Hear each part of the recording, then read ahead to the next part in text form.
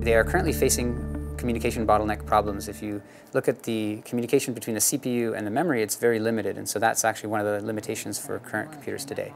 And so the idea of silicon nanophotonics is that you could integrate optics onto the electronics chips, and that would provide you optical communications on a chip and allow you to have much faster data communications.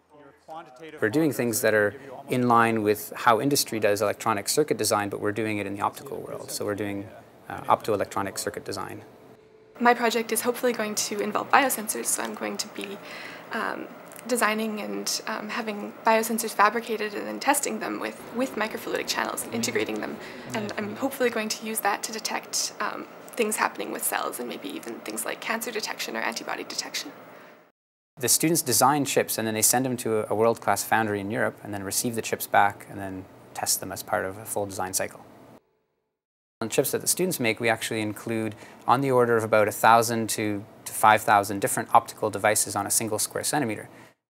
My part of the course is to teach the students how to do mask layout and verification. So that's a critical aspect of the design of a real-world device because it makes the connection between the theory that they learn and the computer simulations they do in order to arrive at an interesting design, but it connects that to real-world fabrication processes. Very good professors here, very strong research group at UBC in optics, and also we have advanced instruments.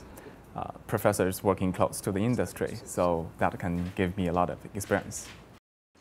And I've actually sort of made a transition from being research-focused to teaching-focused. And so, it's the interaction with the students, those moments, epiphanies. The students come from all across Canada to participate in this class. It's kind of hard for a university to get a good access to the kind of fabrication, the kind of quality of fabrication that we get during this class. You really get to kind of see what's going on. It's a lot better than looking at a textbook, at least. What we find as instructors for this course is that the motivation for students to learn the material is much higher than if we just ask them to do an assignment or do an exam at the end. Every little aspect of electromagnetics, all the mathematics, all the derivations, all that stuff actually at the end comes down to a single device, whether it's going to work or not. And so the motivation is much more exciting to actually have something that works at the end.